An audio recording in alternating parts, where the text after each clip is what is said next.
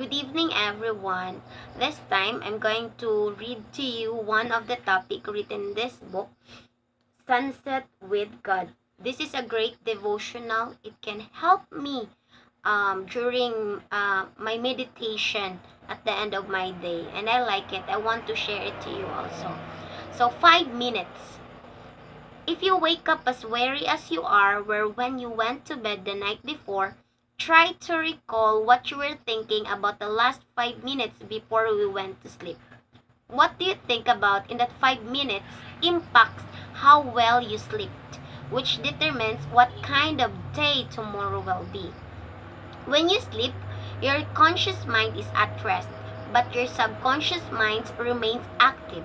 Psychologists Psychologists call the subconscious the assistant manager of life.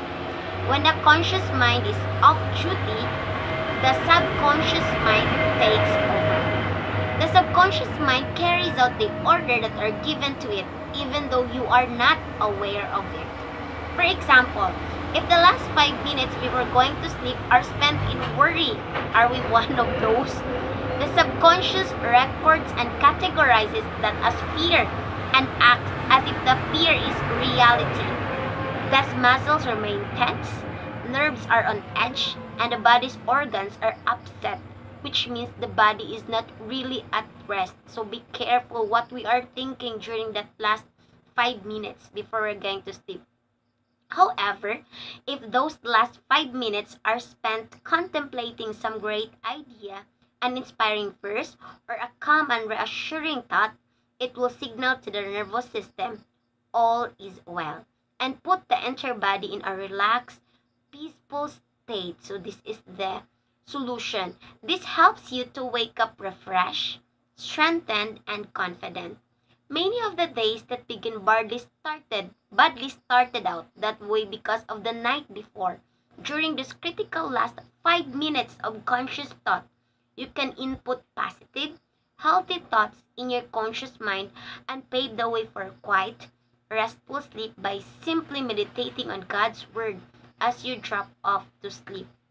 So, before going to sleep, those 5 minutes before going to close our eyes, before going to take a sleep, make it contemplating God's work in your lives, positivity, and then your tomorrow will be okay, will be refreshed. You are okay in a positive way.